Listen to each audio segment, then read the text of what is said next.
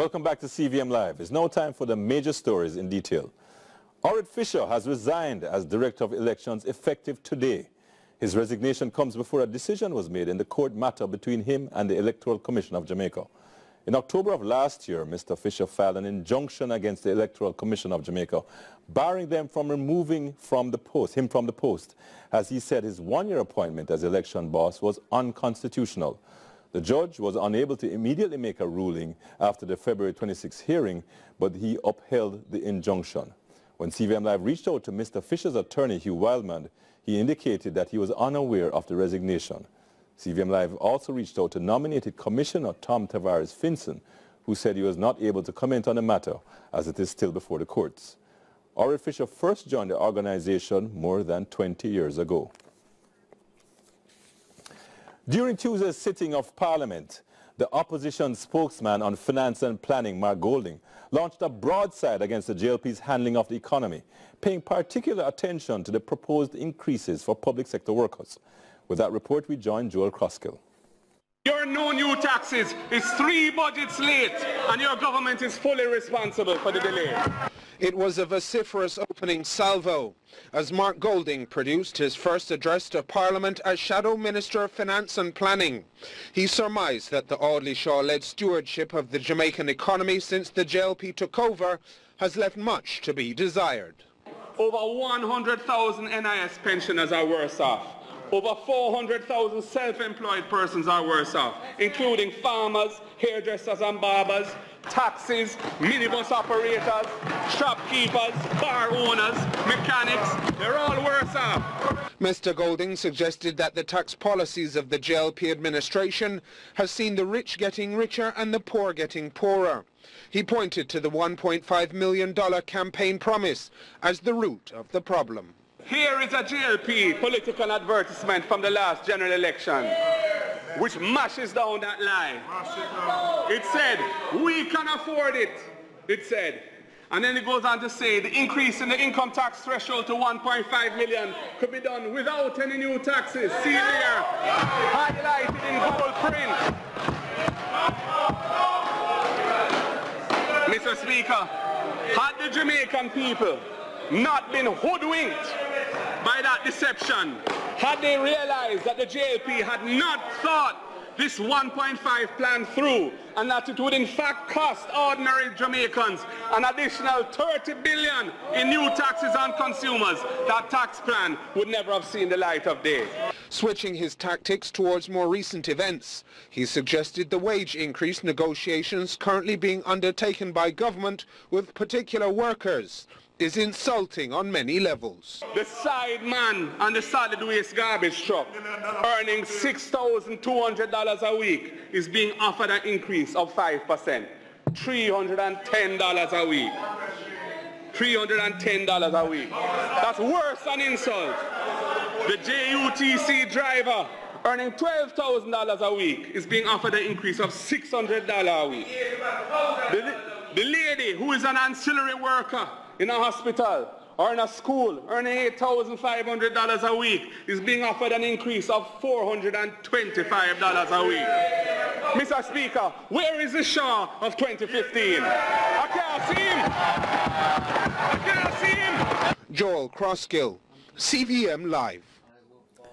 With CCTV surveillance cameras already installed in public spaces in Kingston, St. James, St. Anne, Clarendon and Manchester, the Ministry of National Security is now embarking on a collective approach to public safety and crime fighting. As Colin Brown tells us, in addition to stakeholders and business persons, the public now has an opportunity to become part of a new Jamaica Eye network. Many times, our security forces have been given basket to carry water, and that basket, I believe, is about 55 years old. By his own admission, the Security Minister also revealed that even with an almost tripling of his portfolio ministry budget, the cost to expand technologically by implementing a national CCTV surveillance program would be a massive strain. The cost of a system comprising 3,000 cameras, the required number to cover Kingston alone, would rake up a cost of $45 million. That survey was enough for him and his team to resort to the true Jamaican style, Tunwihan. The outcome? The the best workable private-public partnership for the Jamaica Eye to come into full view, he says. We looked at the 6 towns that have cameras and decided to network them and then to create enough space to say to members of the public, patriotic Jamaicans, we will create space on the platform so your camera feed can be brought in. With eyewitnesses becoming more scarce and less reliable, Jamaica Eye will be an important weapon zooming in on the multifaceted violent crimes crippling our communities. It will also enhance disaster response and public safety. These watchful eyes are expected to make criminal acts more difficult, with a bird's eye view of vandalism and general disrespect for law and order.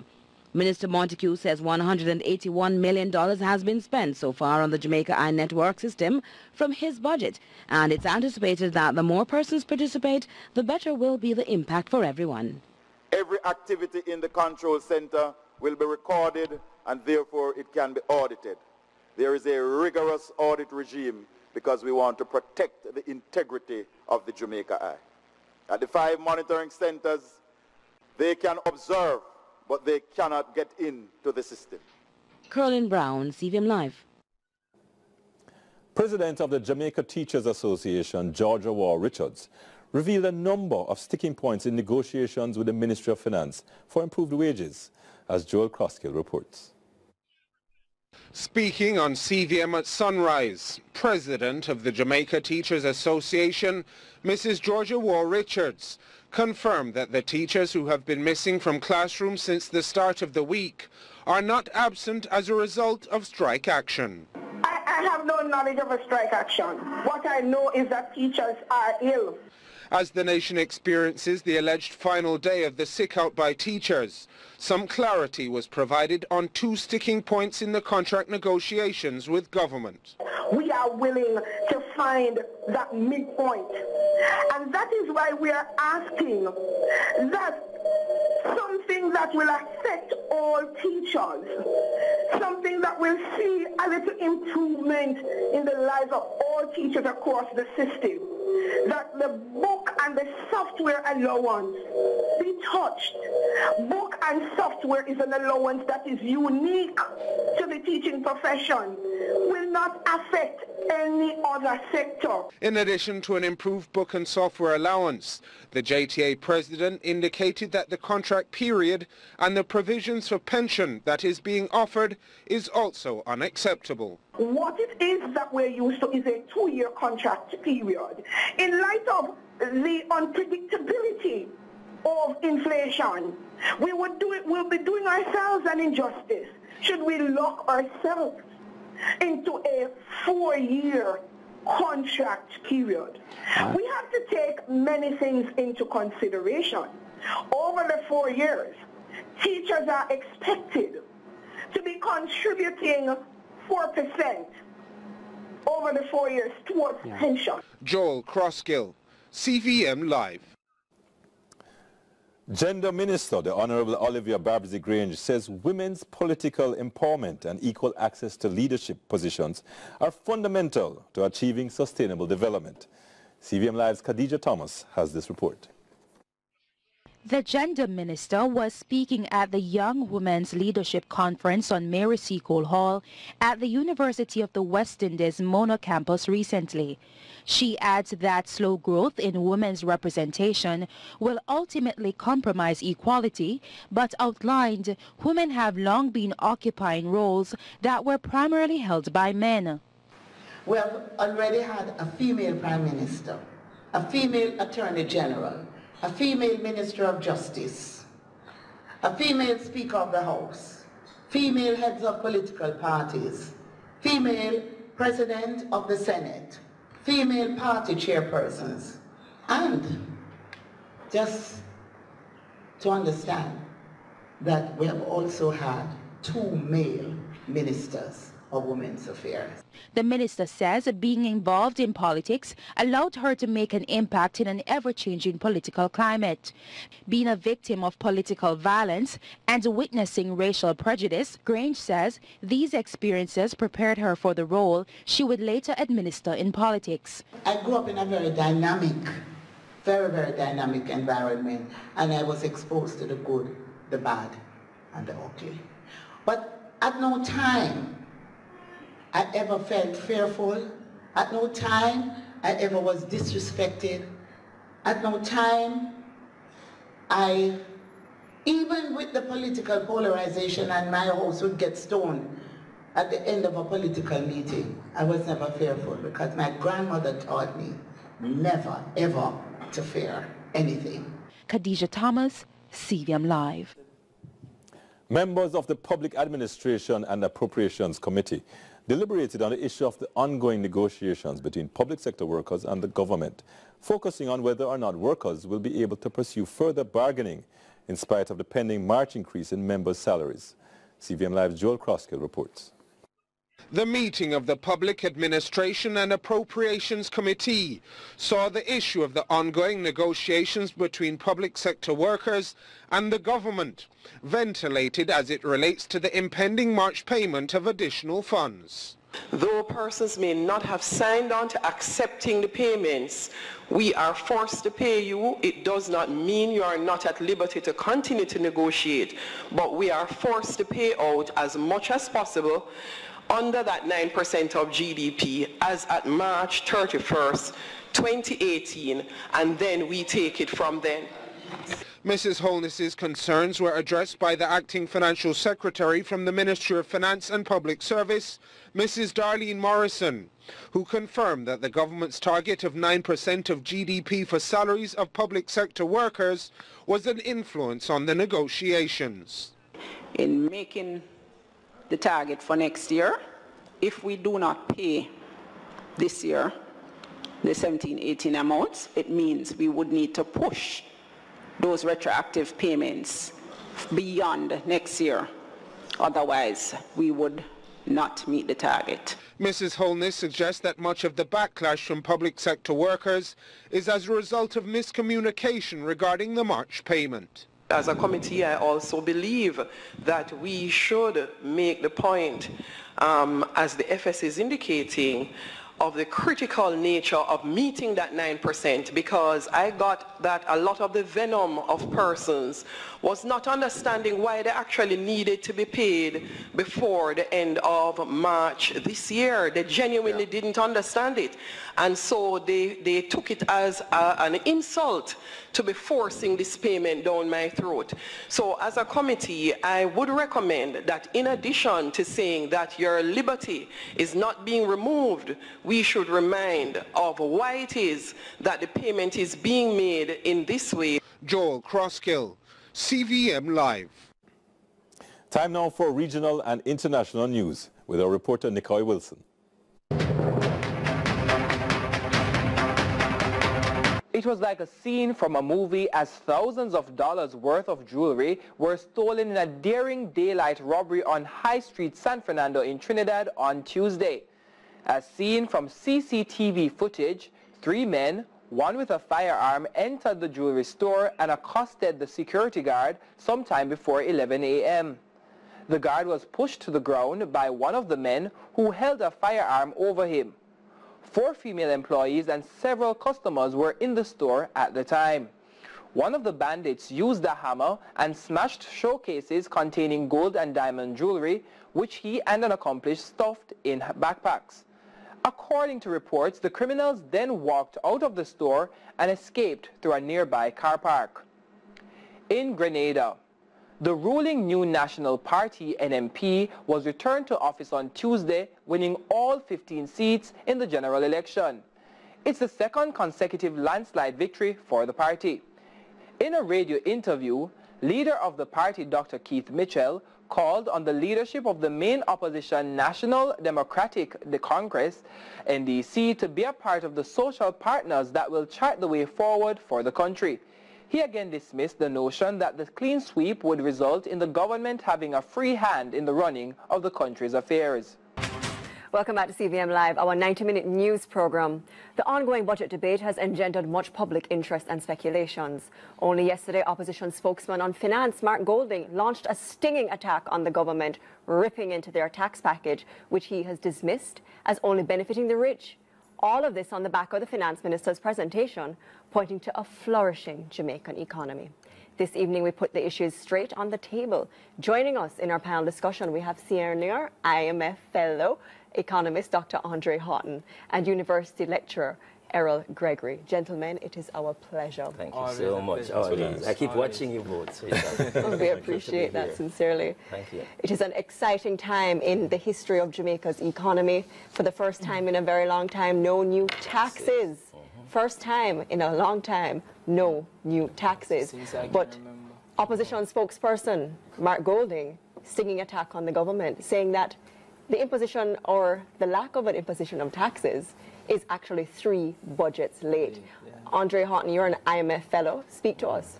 Yeah, the understanding is that Jamaica is operating under fiscal rule, and the fiscal rule is supposed to instill what we call fiscal discipline. Now, based on what Mark is saying that because of the 1.5 package that was handed out 2 consecutive years prior to now, the government had to add additional taxes over those 2 years as well. But we have to understand that the process of not increasing taxes is a very new thing to Jamaica. To understand that we are on the right side of what we call the Laffer curve, where our tax rates are too high. So what we've seen is that by increasing the threshold, which is a sort of reducing taxes for civil servants and so on, the government has collected 5 billion more in taxes. So this is important because what we want to see and understand is how do people respond to changes in different tax avenues and so on and so forth. So it's welcomed, and what we're seeing now is that even though it is late, it could have been a year when the government say, okay, we need to pay the teachers, so we're adding new taxes again. And, you know, in some sort of shifting up the numbers that don't make any sort of sense. So what we're seeing now is a concerted effort to really maintain the fiscal rule, at the same time not collect too much or drain the economy of its resources that we need. It's interesting you mentioned the Laffer curve. That sounds like Arthur Laffer of Reaganomics. Yeah, it's important because as economists and as politicians, we have to understand that business is very different from economics. And it's not about increasing taxes every year because you want to collect more. It's about understanding how people respond to incentives. And if people are given incentives, that means that they will be able to understand their position more and they will be able to contribute to the government coffers more. Mr. Gregory, Mr. Golding posited yesterday that economic growth is not as bossy as we think it is. In fact, he says that the government has been turning back the progress. Yeah, and I don't understand that because I thought at one level the government or the public was saying that this administration, contrary to what we did in the past, is continuing with the kind of IMF strictures that Andre referred to. And I thought that that would be seen as positive. But what I heard the opposition spokesman say, it sounded like, you know, he was saying all they were doing is continuing what we did, suggesting that that was a negative. And I couldn't understand that because I thought we were all saying that the country is at a point now where rather than change policies and change the name, there's more continuity. So well, that kind of bothered me. He said that we have fallen in the doing business category, the World Bank's ratings. Is that true? Andre, I thought that we... There's some... Listen, it's always very easy to start a business in Jamaica. But as you know, it's very difficult to continue a business because of bureaucracy and antagonism and a lot of innate handicaps in the day-to-day operation, you know. So there are a lot of nuances that need remedies. And gradually over time, then I know that we will get it right. The world is looking at us. At every step of the way, the world is looking at us. And how we respond to a particular position and how we move our economy forward is going to require more than just forecasting a 5 and 4. It is going to require a lot of work. Every year we speak about it, and come on, we all knew that the economy was not going to grow by the projected 2.4% this year.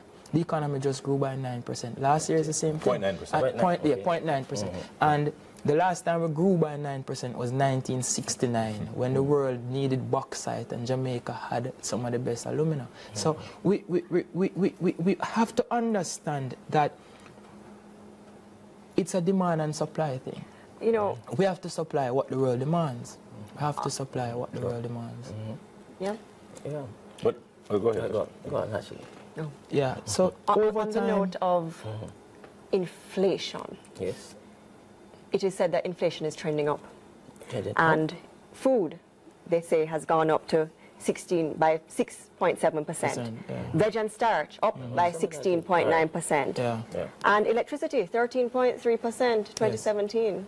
How are we growing when all these things are going? But when some of that food increase in the food prices be contingent on the kind of weather that we had experienced, that we are coming out of now, that should see some rebound. Well, electricity, but even then, we're told of initiatives that are being pursued now to move away from the regular petroleum to LNG. So I know that will take time, actually. I mean, clearly that won't happen by one fell swoop. But I thought initiatives are being pursued that would help to stabilize, at least even stabilize energy prices, more than see it impacting consumers. I was negatively. in Montego Bay over the weekend, and I was at the market because my stepmother have a store in the market. She sells clothes, and the police were there locking up the people for displaying their clothes. And they were also locking up the people in the market for displaying their fruits and vegetables. Now, at the end of the day, my stepmother called me and said, Dre, you know, so you need to check this out. And we'll come and we'll look. And the amount of fruits and vegetables at the end of Saturday night. And she said to me, you know, a lot of these people borrow money to buy the fruits, to come here to the market from St. Elizabeth and Manchester. So there are obstacles to doing business here at every level. There are too many problems, and we are not trying to facilitate each other and to make sure that what is... You see, the post-harvesting, how we store these fruits, very important. Very, very important. But Rodri, you touched on a point that is, in a way, what Mark Golding also raised in his budget presentation, where he spoke about a lot of the details that go into reducing the bureaucracy, a lot of the nuance, perhaps, and those are the things that really help in terms of economic growth, not necessarily all the getting all the macroeconomic variables pointing in the right direction. The economy is multifaceted, and when you look at the budget, the minister says it's stability, growth, and prosperity. Now, in economics, we go stability, growth, and development. Now, prosperity without development means that it's just leaning to one. It's like you're looking at the consumption, like you say, you know, someone want a whole of chicken without you cooking the chicken. So we have to understand that we have to mobilize a path for economic development that is going to encapsulate everyone, not just a few. And also, we have to look at the different avenues. Look, we blame the lack of GDP growth on the agricultural sector every year. We blame it on heavy rainfall, or we blame it on flood. So there's no happy medium. And this has been going on since I've been back in 2011. That's what, 7 years of analyzing the budget and seeing the same thing going on and on and on, where we are not... But before you go on, and I'm going to actually ask some other questions that you want to ask you, but are we seeing a sea change now, where in the past, you said from 2011, but as far back as I can remember. Yeah, man, we are seeing, it's gradually improving. Let me just make this point quickly, Andre. In that, are we seeing now, are we at the point of, that there might be a sea change, and part of the sea change is that there has been reasonable positive policy continuity over two administrations. Yeah, man, excellent. Largely driven by the excellent. But also it reflects in the presentations themselves, where the minister says no new taxes, which is really a boring presentation in the context of presentations. I enjoyed it, by the way. And also from Mark Golding's presentation, where he has to focus on the politics of the moment. And our budget presentations have really been focused on the politics of the moment. But now, going forward, they are really focused on the nuts and bolts of how budgets and the economy are. Is that a fair statement? Yeah, that's a fair statement, very fair statement. There are allocations for water and irrigation and so on and so forth. Last year, I went to St. Thomas to look at the agri park because the farmers called me because the potatoes that they were planting, the flood waterlogged the land and they lost everything. So they were looking at how to convert the land to produce a more viable product that can withstand the rain, etc., etc., etc. And I was there discussing with them. I'm saying that to say that we've made a lot of attempts. We have made so many attempts. There are people in the desert who don't have any water, who are harvesting water and redistributing it in a very efficient manner so as to enable their economies to move forward. And that is what we want to see. We want to see a distribution of resources in such a way that it channels in the avenues that are going to help to increase production and productivity. And if we put so much emphasis on agriculture, we have to put so much emphasis on not just providing proper irrigation and proper water facilities for the agriculture product, but also post-harvesting, storage, packaging, and distribution. I'm sorry, Jam had a big conference this week, Andre, which attempted to address some of the very things that Andre just mentioned, and spoke about investment possibilities in agriculture and how we change the perception of agriculture as just being back-breaking work that gray-haired persons do. And so, wait, that's teasing me. So some changes are happening, Andre, but we know it's not as fast. But Errol, are you seeing a development plan, as alluded to by Andre? Andre said that's what he wants to see. He's the IMF fellow. Are we budgeting to really promote the development of this country in an efficient manner? One could say, actually, that to the extent to which government is maintaining the fiscal targets and some of the work that Dr. Phillips had started, in that sense, one would say yes. You know, certainly not fast enough, not inclusive enough, Andre's point. And Mr. Chen spoke earlier, I hate to call him Mr. Chen, of the lack of trust. Richard, sorry. I said Wayne, sorry, the lack of trust. How we address those issues as we try to move forward. On the lack of trust, Andre, consumer confidence, Mr. Golding says it's down. Is that so? Boy, you have to ask why King name, but they poll them. I would have to tell you that because he was in the news so much. He would have to give advice on the consumer confidence. Look, you see all these confidence, that it's meaningless without the spending power. It's meaningless without the avenues really to explore those at that level of confidence. Look, we are seeing improvements in how we deal with our fiscal in-house issues, and we're seeing improvements in how we approach our understanding of the way we approach taxation in the country. And we're seeing improvements in how the government strategizes to collect more revenue, and that is important because it reduces the fiddling with the rates, which we don't want to see. And but importantly, we are seeing a budget that is medium term. And it's the first time that we're seeing a budget that's medium term, planning for 4 years ahead. So the budget has line items up to 2022. And that is very critical because what that allows you to do, it allows you to prioritize some items this year, prioritize some for next year, some for the other, in a synchronized manner to achieve your objectives. Bring back to Montego Bay, the inner city, the roads, Roseites, Farmites, Glendevon, Norwood, CLM, Catching, Granville, everywhere. The road them dilapidated, but what are we doing? We are building a bypass road for bypass the city, while the inner city is still neglected. So it's like, no fighting them, yeah, man. You see, we have to empower people. But Andre, you raise a good point, because two of the major things that Mark Golding raised in his presentation was, of course, economic growth and crime. Yes. And the fact of the matter is that both administrations, or administrations going back to independence, have a terrible record. All administrations have a terrible record in terms of economic growth and crime. Yes. And can we as a country get by on just these small increments, 0.9% this year, etc., or reducing all the small ZOSOs here and a state of emergency, or do we need either administration, whether PNP administration, do we need to make a huge change in the way we look at these issues and make a significant the ZOSO has been effective in terms of curtailing crime, but in terms of empowering young people, it has not. We need better social intervention programs in terms of how do we provide resources to increase the earning potential. I mean, we're not going to grow tomatoes. Tomatoes cost $100 a pound. We can grow cannabis. If you grow it properly, it can cost up to $100,000, $200,000 per pound. Now, the slavery type economy that we live in always perpetuates in the government mind that whatever jobs they are creating, them just need to create jobs because people need work. But at the same time, when you look at the Eastern countries, you look at Singapore, you look at the Philippines, you look at Mauritius, when their government approach economic development and public spending, they try not to look at the quantity of jobs, they try to look at the quality of jobs. You understand what I'm saying? So it is always important to make sure that whatever jobs we try to produce or provide for people can afford them a standard of living so that their brains are focused on that task. Because if you're not earning, your brain all over the place. Mr. Gregory, Mr. Golding also said that we need a ZOSO on poverty in this country.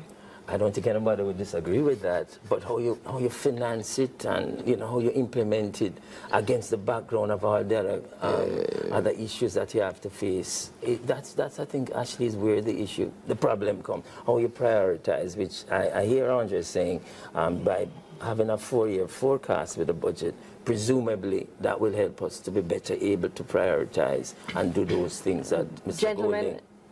Final question to both of you very quickly. Richard mentioned the politics of the moment just a while ago. So in the politics of the moment, Mr. Golding said that the JLP average growth was 0.6% from 2005 to 2018, and the PMP's average growth was 1%. Negative 0.6% for the JLP, 1% for the PMP. Who's the growth master? I have to leave that to Andre. Andre. Look, let me explain something to you, Ashley. You see this blame game and this... Listen, the country need positive, forward-looking leaders. You get what I say? The country don't need people to gossip when I say them. We need people to stand up firm and say we need X, Y, Z, and X, Y, Z is what we are going to do. You understand what I say?